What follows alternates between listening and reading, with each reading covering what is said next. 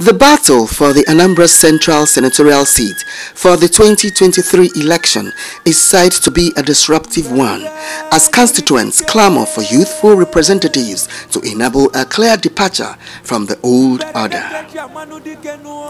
In a strategic declaration of his intention to run for the Anambra Central Senatorial seat, the 44-year-old ex-chief of protocol and deputy chief of staff to former Governor Willie Obiano, Mr. Uzuebunna Okabue, says he remains the best aspirant both in personal and professional capacities to represent his district, as the Red Chamber is a place for hard workers, thinking heads with strategic and innovative propensities.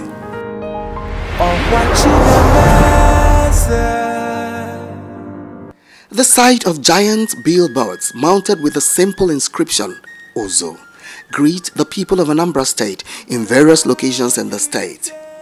These extraordinary billboards elicit suspense amongst the people as they wonder what the billboards stand for and why they are mounted, more especially in areas under the Anambra Central Senatorial District.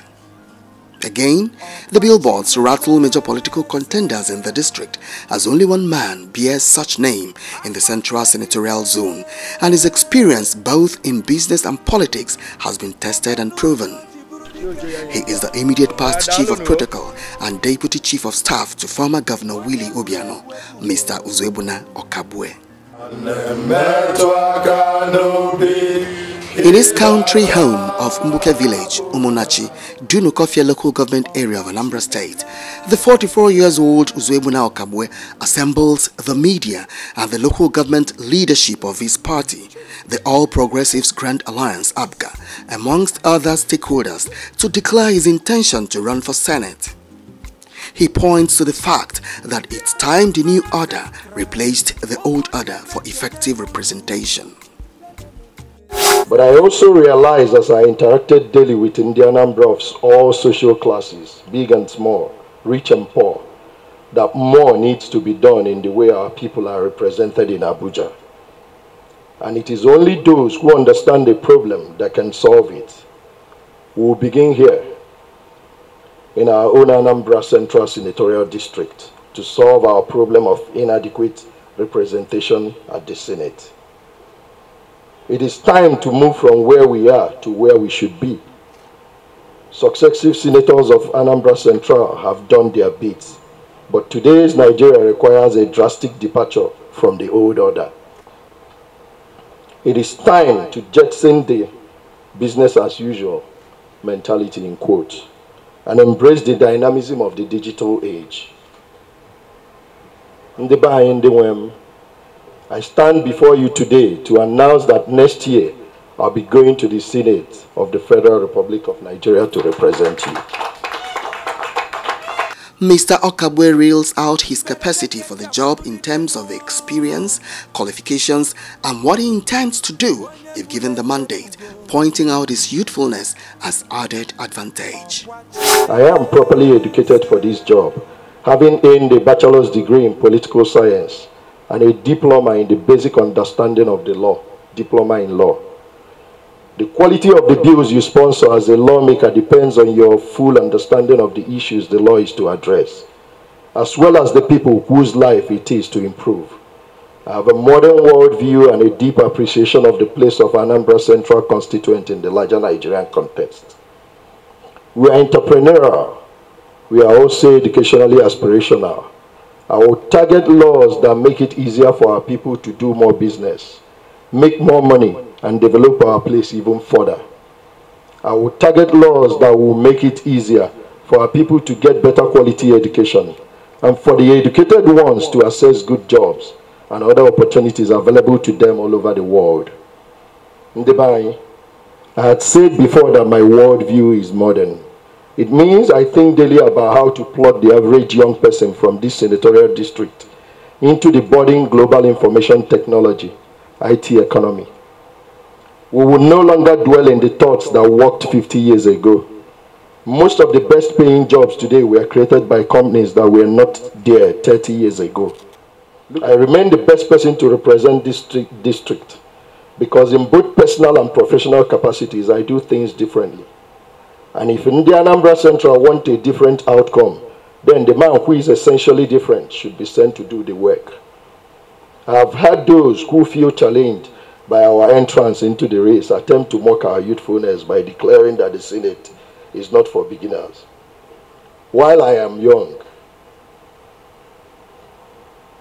I'm proud of my youthfulness. I dare say that I am not a beginner. I have spent the last 16 years from age 28 preparing myself for today. 8 years in the private sector and 8 productive years of being a gatekeeper to the executive governor of Anambra State carries a lifetime of experience in social service and public service. I am experienced in what is needed and how to provide it for the elevation of our people. May I also at this same time state that the Senate is not an old people's home of some sort either. It is a place for hard workers, for thinking heads, for those impatient with how poorly our people have been represented in the past. And nothing, absolutely nothing, would be more profound than Uzo speaking from the Anambra Central at the 10th Senate. Mr. Okabwe also fields questions from journalists with regard to his preparedness for the office he is vying for. I don't need to tell Ndanambra, who have worked closely with me, that I understand what teamwork is. And if we go to the National Assembly, as members of that assembly, my priority and the skills I've garnered in the last 16 years is going to be put to play to ensure that what we see now would be essentially different, which is the reason I said that if Anambra Central wants a different outcome, and indeed Anambra State, then they should send a man that is essentially different to do the work. Today, 2 other persons have indicated interest in the same ticket. First, I would implore the party to profile these aspirants. After that, ensure that there is a free, fair, and credible primary.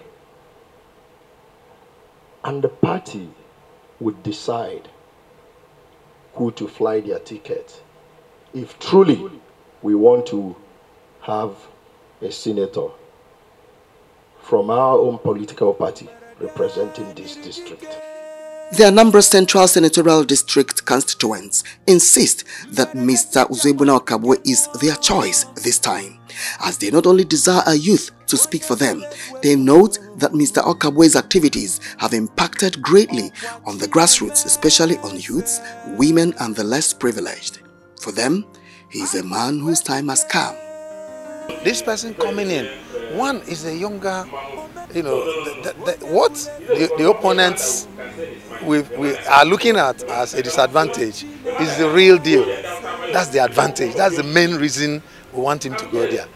The youths, just wait when we get into the election. The youths are the election. The youths will want him. The youths will want somebody that is easier for them to relate with.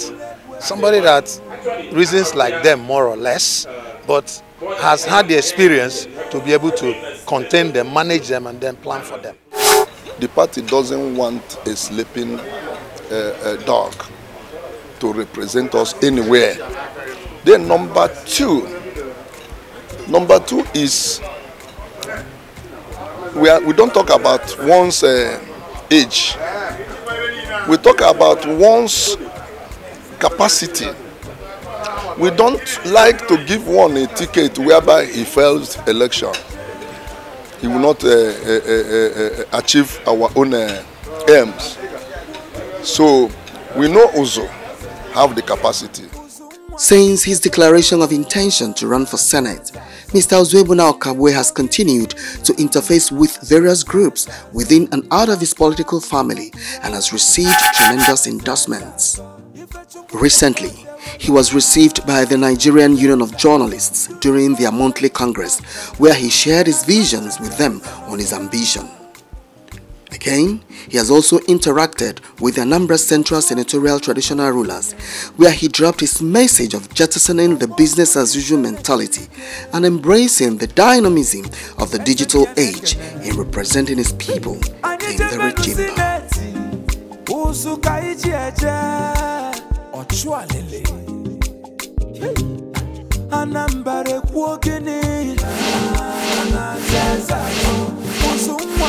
Someone